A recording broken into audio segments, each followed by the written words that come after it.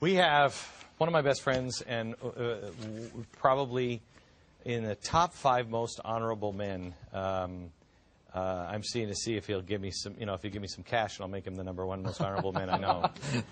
But David Barton is one of the most honorable men I know, and one of the best Christians I know. You're my hero, David. Thanks, you're my hero. Thanks. And we were on a plane. Were we coming back from the Middle East when we had this conversation? We were.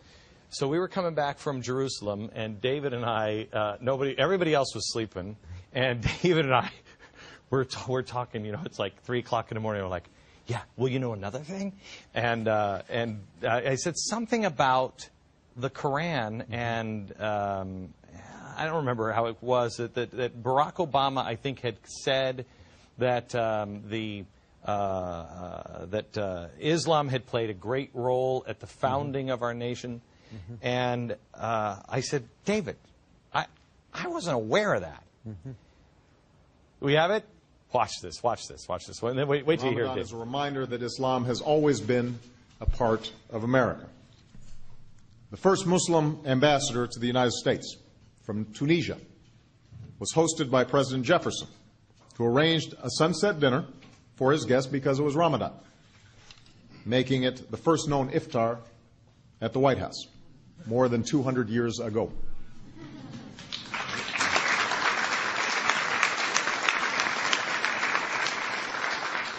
Yeah, no, I know. This is okay. So that was a special moment. It was a sunset cruise.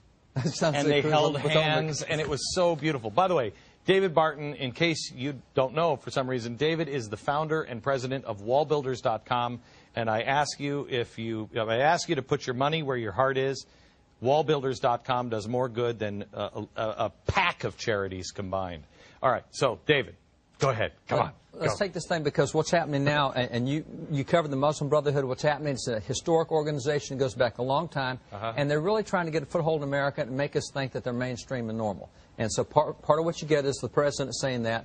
I was talking to, we have a radio program, General Jerry Boykin was just on it, and he's the guy who ran Delta and everything.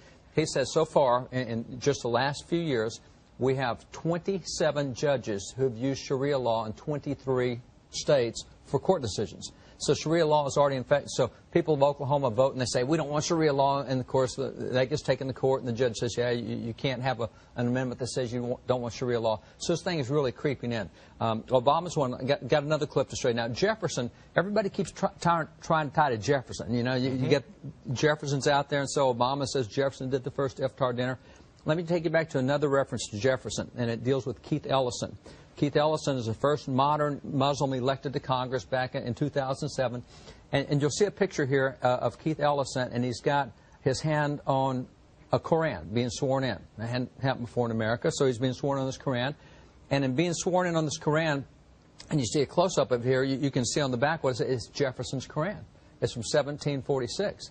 And so we got a quote from, a great quote here from Ellison. Let me show you this quote we got. There he is. See, there's there, and see his hand on it. And so you see a close-up of it. Look at Nancy Pelosi right after plastic surgery. Here's what he says. The Koran is definitely an important historical document in our national history, and it demonstrates that Jefferson was a broad visionary thinker.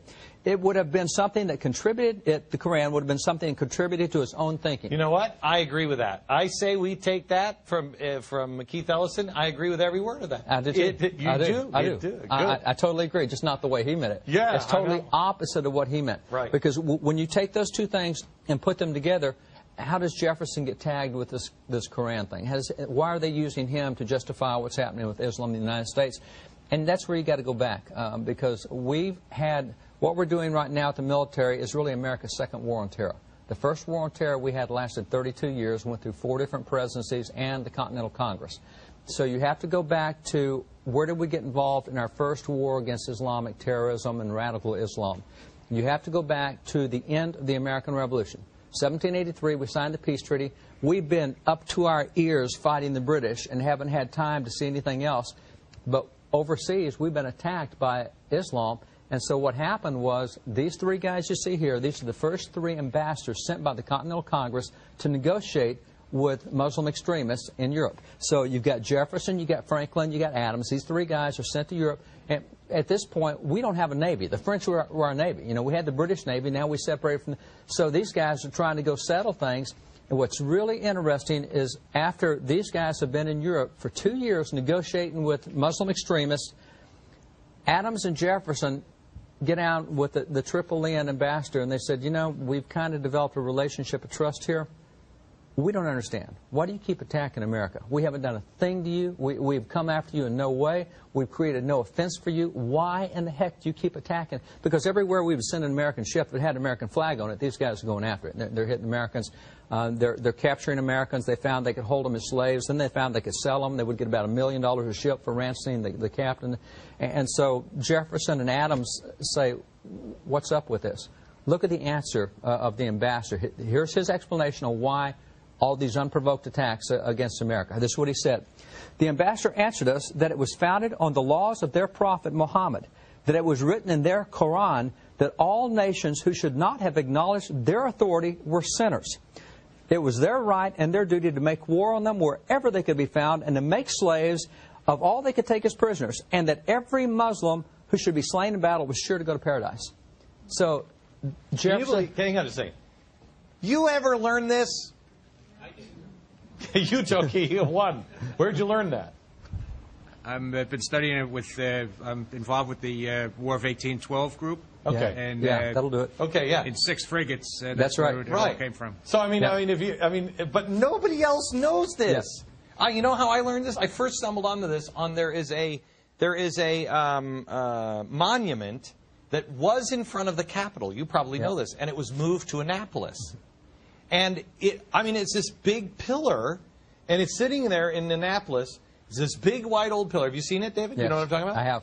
And it has heads of Muslims all the way around it. I mean, it's the most shocking, politically incorrect thing. And I'm like, whoa, what is that? Mm-hmm. You look it up, and you start to find this history, and it just unravels on you. It does. And it's facing the same thing that they were facing. And notice the motivation. Why are you attacking us? Well, our prophet requires that we do it. The Koran says we have to do it.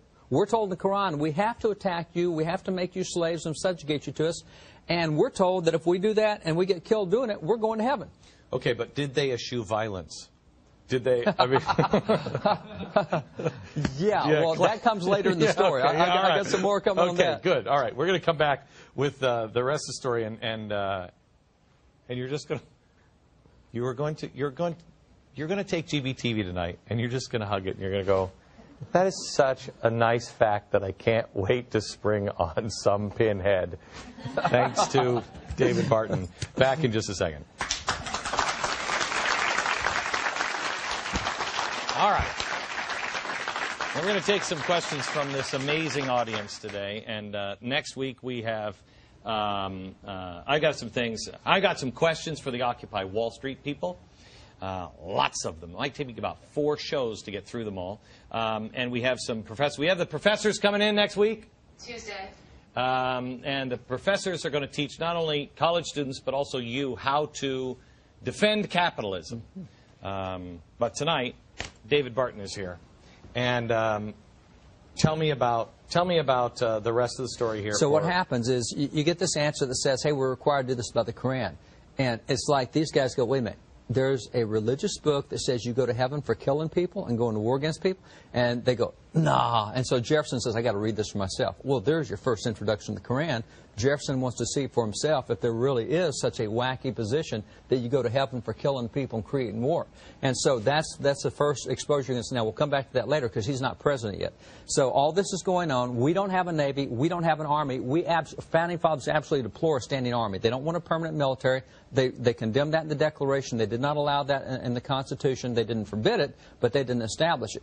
Now we go to George Washington being president. The only way we've been able to find to keep these guys from attacking us is we have to bribe them. If we pay them millions upon millions, then so it's extortion. We're in serious blackmail. By the time you get to the 7th year of Washington's 8 years, in his 7th year, Washington is now paying 16% of the entire federal budget to keep these guys from attacking us. So 1/6 of the federal budget. 1/6 of the federal budget is going to keep Islamic extremists from attacking us. This is where Washington's had it, because he's a military guy. He likes to fight. He's already won battles. He's been a guy all of his life fighting battles. Look what he says about, he's fed up with these terrorists. This is the quote that he uses. He said, "Would to heaven we had a Navy able to reform those enemies to mankind or to crush them into non-existence. I wish I had some means to go over there and thump them." That's the first time he goes before Congress and says, okay, we need to change our position on a standing army, because we always thought we'd get attacked here, and if we did, all the farmers go home and get their squirrel guns, we'd fight off the British again. We didn't think about having to defend America overseas. No president right now would say that. That's right. No president right now would say that. But see, that's what he was. And that's why they didn't want a standing army. Now they have to reconsider. So he says, appropriate money, let me build a Navy. Congress, and now, here's his policy. Here's why he wanted a Navy. This is what Washington said.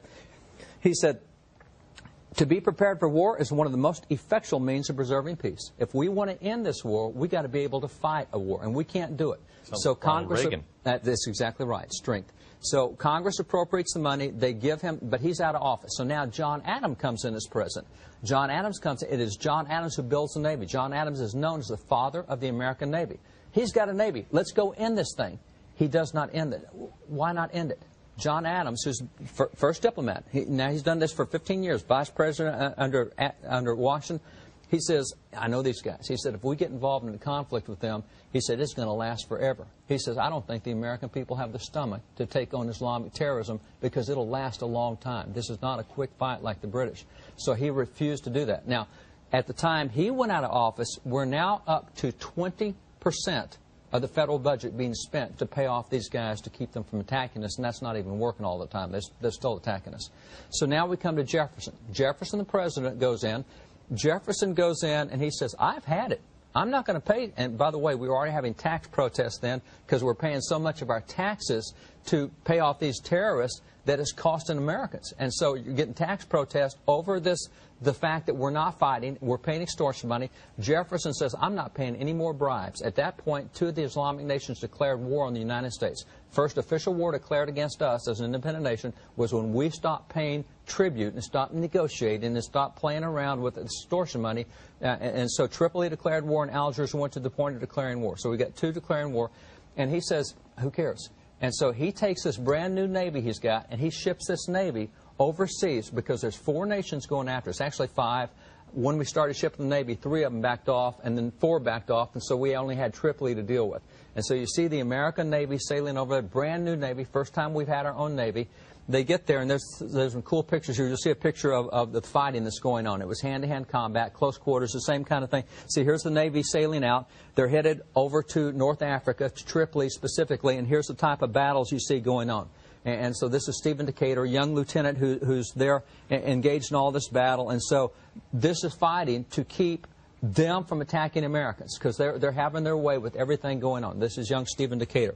So at this point, Jefferson puts military troops on the ground for 5 years over there. That's where we get our Marine Corps hymn. Our Marine Corps hymn says, from the halls of Montezuma to the shores of Tripoli. That's the first war on terror. The first time we had to fight Islamic extremists, and that's the Marine Corps hymn. Halls of Montezuma to the shores of Tripoli. Now, this thing is over in 1805. So now we come back home. We've got a time of peace, if you will. And in 1806, this is printed. Now, this is the first Koran printed in the United States. This is 1806. Is it printed? Jefferson is our president here. And here's the first American edition. The Koran says right here. Now, interesting thing, why print a Koran? Because we've been fighting these guys for 5 years, and people are going, what in the heck are these guys thinking? Well, if you want to know what they're thinking, let's read their book. So here we come out with I got to read you the introduction. This is... You're going to love this. Here's the editor's introduction, and it says, this is a book. This book is a long conference between God, the angels, Muhammad, and on through it goes. Setting it up.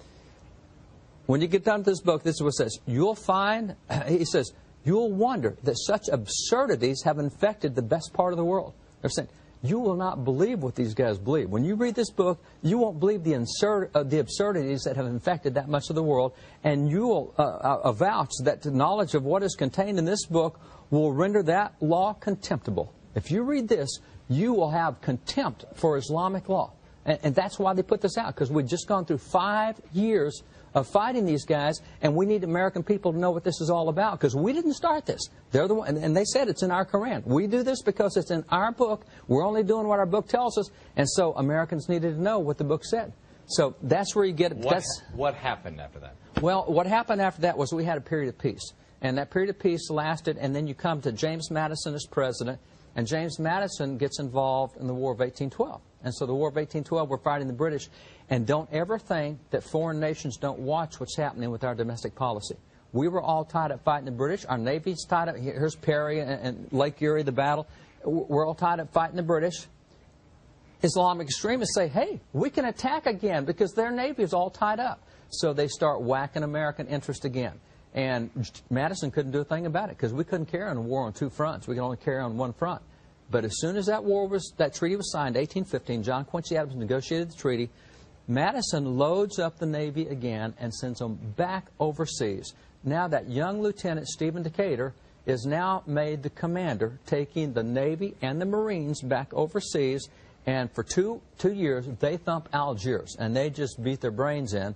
And after 2 years of that, and here's some more of that hand-to-hand combat that you see Stephen Decatur again leading these groups. After 2 years, they came back to the table, and at the end of 2 years, they signed the peace treaty. And after 32 years of having the conflict with these guys, we finally reached a period of somewhat peace. But their position was, we always, and this is General William Eaton, who led the first expedition under Jefferson, had been a diplomat before, and he said the problem is they consider Americans a weak sect of Christians because we won't fight. And since we won't fight, they're willing to come after us. And so that's why Jefferson said, I'm willing to fight. And that's where things turned around. After we showed a willingness to fight, they left us alone. Ladies and gentlemen, David Barton. GDTV. The truth lives here.